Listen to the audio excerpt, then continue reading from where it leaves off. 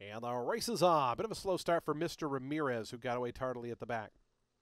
Good start toward the inside for Atreant, who shows good early speed. Oconee Life is right there between runners. And joining them to the outside, I Calypso. And those three go quickly as they go by the wire the first time around. Oishi, the purse money only runner, sets up shop at a good spot in fourth. It's a length and a half more back to Lena's Jazz, along with Spanish Pharaoh, who stays toward the inside. Lena's Jazz cornering a little bit wide there.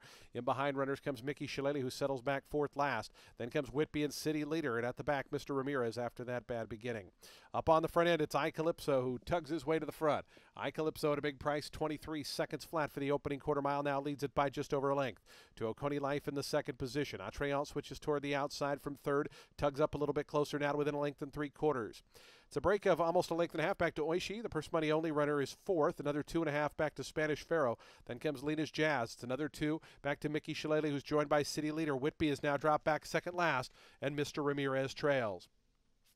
Opening half time in 47 4/5 seconds. I Calypso and Oconee Life. Those two continue to slug it out up top. Just in behind them, Atreant is back in third. It's 2.5 more back to Oishi in the fourth spot. Lena's Jazz trying to get going. Mickey Shillelagh, City Leader, both trying to launch bids from the back, but Oconee Life is the leader. Up on the outside, Atreant's had a pretty nice trip in behind. Now comes up to challenge that one. Switching off the rail, Mickey Shillelagh starting to get into good stride. Oishi on the outside. A final 3/16 of a mile left to go. Atreant, here's Mickey Shillelagh starting to erupt down the crowd of the track. Oconee Life still battles on between horses. Mickey Shillelagh quickly hits the front. Atreant tries to stick with that one toward the inside. Then comes Oconee Life, but it's Mickey Shillelagh who's going to go on to win on debut, a length and a half. Atreant was second. Oconee Life was third. Oishi, the purse money only horse, was fourth. So Lena's Jazz in fifth will complete the superfecta.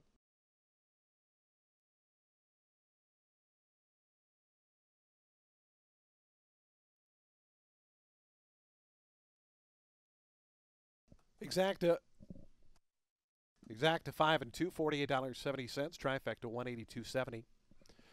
Superfecta for $1, $2,528.60. No one had the high five, so that will carry over into the inaugural stakes up next. $3,073. $3,073 carried over.